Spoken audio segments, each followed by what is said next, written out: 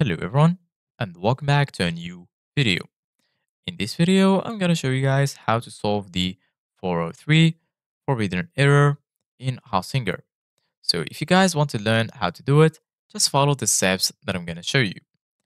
As you can see guys, I'm right now in Hostinger tutorials when I found a guide that explains how to do it. So the first way is use Hostinger AI Troubleshooter. Although still in the beta, Hassinger's built-in AI troubleshooter provides actionable solutions to streamline troubleshooting. Hassinger users can use it to fix the 403 forbidden error with a few clicks. Here's how to use Hassinger AI troubleshooter. On HPanel, navigate to WordPress, then go to AI troubleshooter.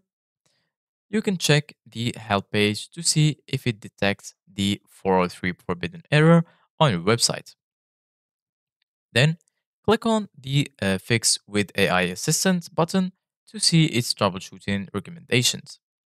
Select Fix My Website if you approve its corrective action, otherwise, choose Try another solution so the AI will come up with another solution.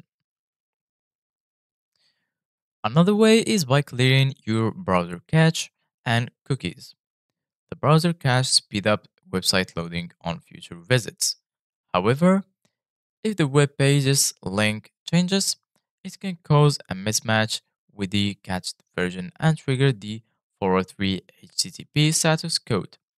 Browser cookies, small files that remember your preferences and details, are also a common culprit of the 403 forbidden error. While caches are dedicated to improving website loading speed, cookies focus on personalizing your browsing experience. That's why a forbidden page error usually occurs on a frequently logged in website.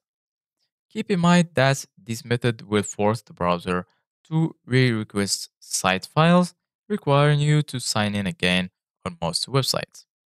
Here are the steps to clear cache and cookies on Google Chrome.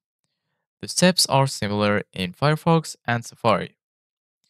Click on the three dot icon in the top right corner and select Settings, locate Privacy and Security, and then go ahead and click on Clear Browsing Data. Use the drop-down menu to choose the time range. Click Clear Data to erase them. So this is it guys for today's video. Thank you guys for watching. See you guys in the next video.